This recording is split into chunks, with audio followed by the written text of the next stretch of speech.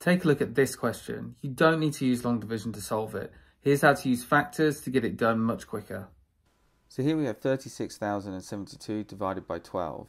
And what I'm going to do is split the 12 up into 2 and 6, because that's a factor pair. 2 times 6 equals 12. So if we divide this number by 2 and then by 6, it's exactly the same as if we divided it by 12. So I'm going to start off by halving it because that's fairly easy. So we do 63,072 halved, and that's going to give us 31,500. Half 70 is 35 and 36 with the 2. Now I take my 31,536 and all I'm going to do is divide that by 6, and I can do that with short division, which is nice and quick.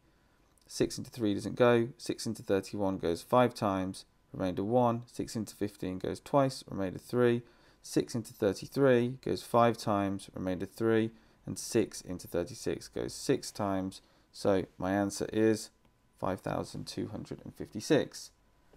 Now you can also do this the other way around. You could actually divide by 6 first and then half your answer, and you get exactly the same solution as if you did it the way we've just shown here.